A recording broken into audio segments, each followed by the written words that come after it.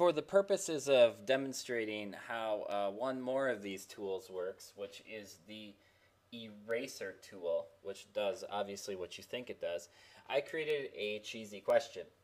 What type of computer this is, please insert your own lesson idea here. The answer is a MacBook. What we can do to make this page more interactive for your students is to simply have an image, have your prompt, which should hopefully be a little bit more high level than a what type of computer is this type of question. What we can actually do here is we can actually use the pen tool. And I'm just going to select the black cover up, and I am going to make it a slightly thicker line, so let's say 73.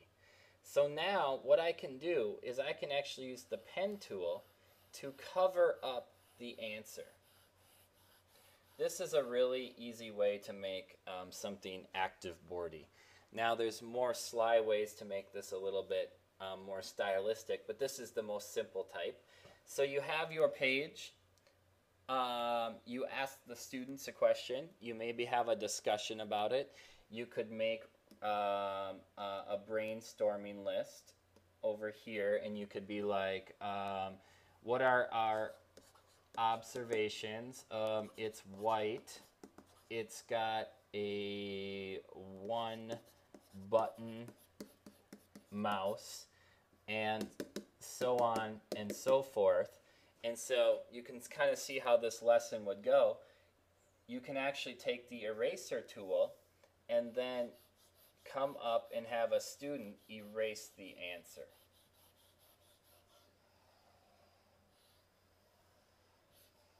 So we just made this lesson a little bit more active board-like.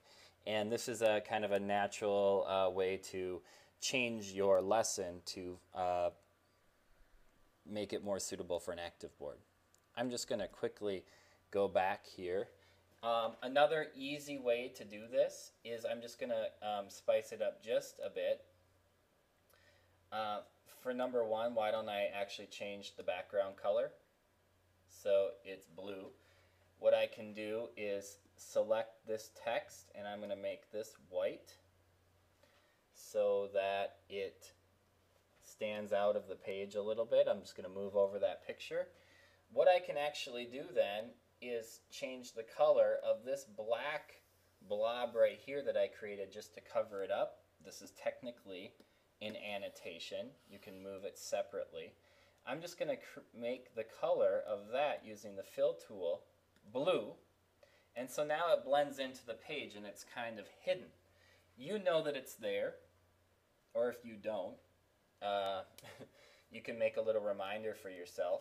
But then you could have, this could be something that you could easily just delete. So what type of computer is this? You actually reveal the answer.